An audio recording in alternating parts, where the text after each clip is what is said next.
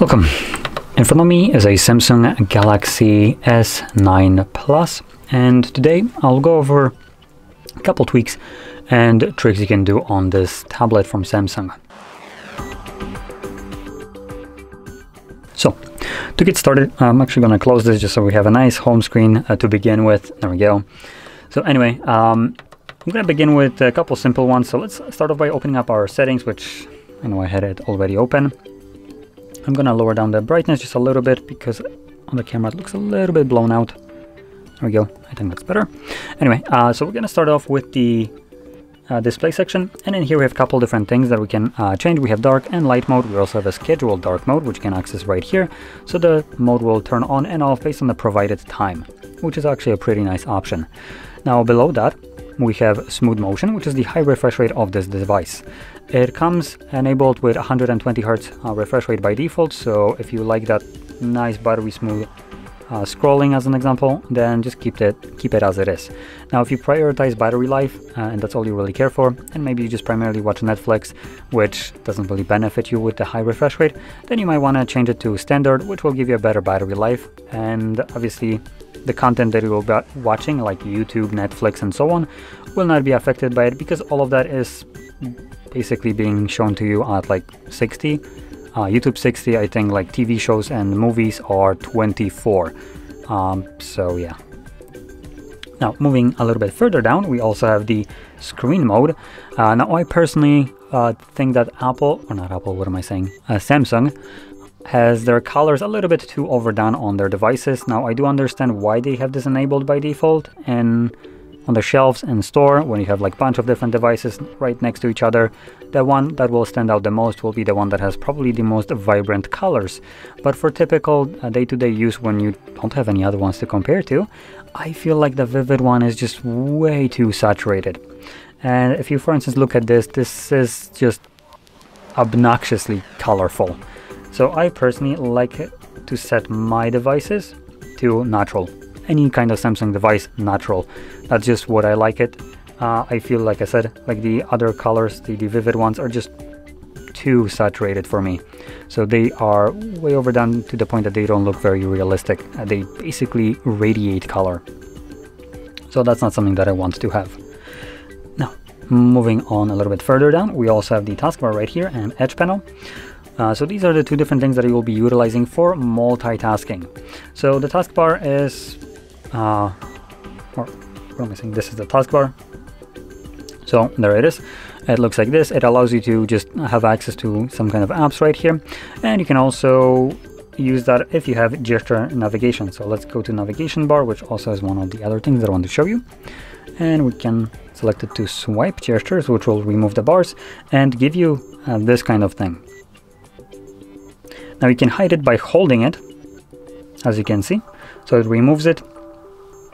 In addition, Samsung with their gestures does have the bar visible, and the bar does have a little bit of an obstructions, as you can see. So it does cut a little bit into the screen. So you can see the text technically should be going right to the bezel, but it doesn't.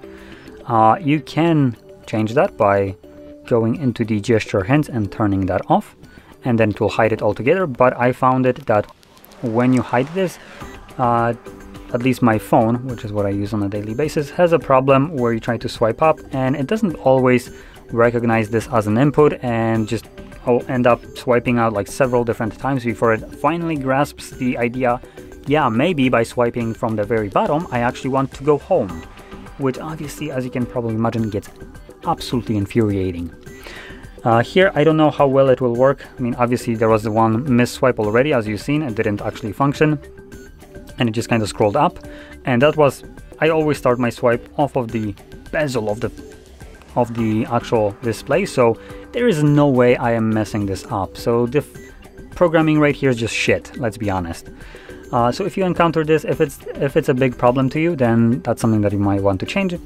And in addition, sometimes activating the actual like taskbar that you have at the bottom might be a little bit more problematic. So it's right now activating, no problem. But sometimes you might encounter that it doesn't want to come up. So that's one thing. Now going back to the display where I was, there we go. We also have the Edge panel right here, and this is something that Samsung had for some time already. And in here we have a bunch of different applications. You can add different functions to it as well by tapping on a pencil right here. Not this kind of thing. Where is it? Let me try to figure this out. Oh, there we go. So we have settings right here. And this will take you to other panels that you can add that come pre-installed with the device by default. Now, also, if you have an internet connection and connected to Samsung account, you will have also an option at the bottom to go to the store, where you will be able to buy, and yes, I mean buy more, because it's not enough that you already paid $1,200 for your device. You also need to buy it, buy more. So it's a little bit of a middle finger there, but some of these might be worth. And additionally, just to kind of like be the devil's advocate, they're only like 99 cents, sometimes even less. So if you really like one of those, then go by all means. It might be a worthwhile purchase, as it only costs $1. It's not much. I also want to point out some important thing which I came to actually realize after using this for some time. So as an example, I wanted to use weather, this one, and for at least on my phone, it posed a bit of a problem. When enabled, probably right now it's gonna work just fine, because by adding it, I believe it needed to be loaded. London. Boy, I ain't in London. So you can see it's loading the weather. And again, it's London. Come on. I want Krakow. Come on, that's where I am. I agree. There we go, that's what I wanted. Now, there you go. Finally got the weather correctly. Congrats. So, what you'll find out is, right now even, as you can see, loading the weather is objectively too long. Just for a single swipe down, I believe it should be tops like 2 seconds, not like 5 to 10 that it takes. And what I have encountered myself with using this is that sometimes even when I reload it, it just won't load it up at all. Whoops. So obviously that is very problematic for a widget that's supposed to give you easier access to some function like showing you the weather, where it just doesn't want to load at all. And personally, I found it that if I would do this, I can quicker open up an application, weather application, before this loads. So obviously it really defeats the purpose of this kind of toggle. So just keep in mind that when you buy some of them, they might not work as well as you might hope. That's basically what I was getting at. And one of those for me was basically widget, but this one comes free. So I guess I didn't need to spend anything, which is a benefit, apart from the $1,800 that I needed to spend on the device itself. Anyway, moving on, let's go back to the settings. Moving on, back to the panel, there is additional thing that you can do in here, which is add specific combinations of applications. So as an example, if I bring out this, which doesn't really show much, let's try to add some additional applications. I'm gonna right now split screen them. So let's add something like a Spotify.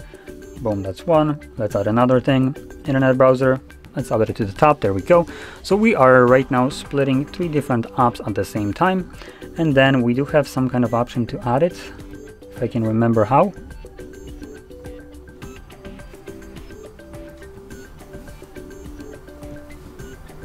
I'm trying to figure out how I was able to add these.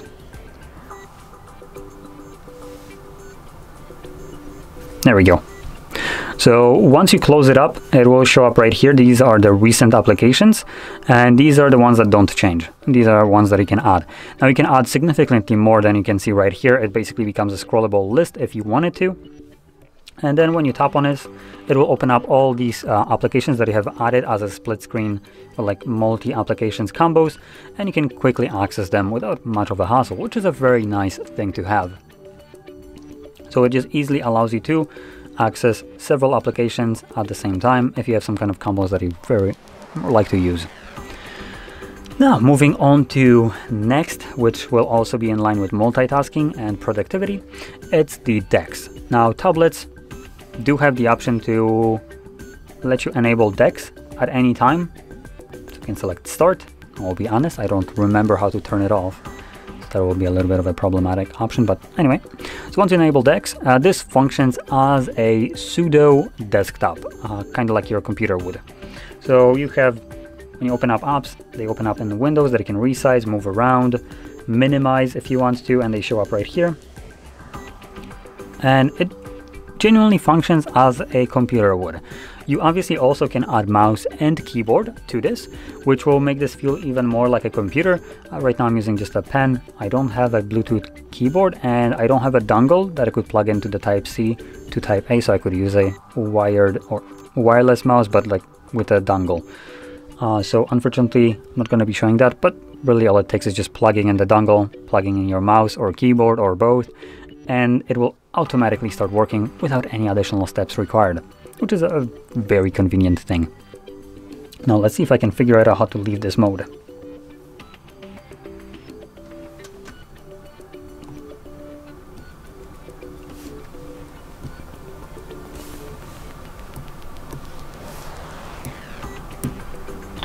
Oh, that's a screenshot. Oh, come on. Ah, there we go.